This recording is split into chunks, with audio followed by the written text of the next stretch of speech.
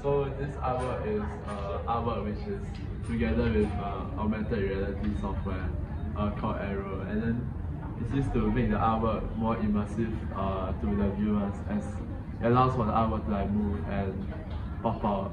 It makes it more interactive also. So I find that this encourages the use of creativity further in certain artworks, as it increases the possibilities that one can use with artwork when they integrate it into augmented reality. And this artwork is supposed to be of something that I find relaxing, and naturally I find that being in nature is something that's quite relaxing, and I find that the reflections are an interesting item, and also quite relaxing to look at sometimes. So I used it in this art piece. And in the augmented reality version, there's a dropping of petals, which also somewhat simulates a relaxation form.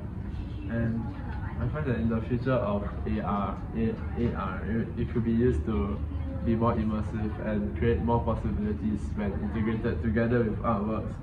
And it can also be used together with other forms of augmented reality or other forms of technology like AI, and allows it to be more personalized and interesting. And lastly, AR can be used to create a space which is more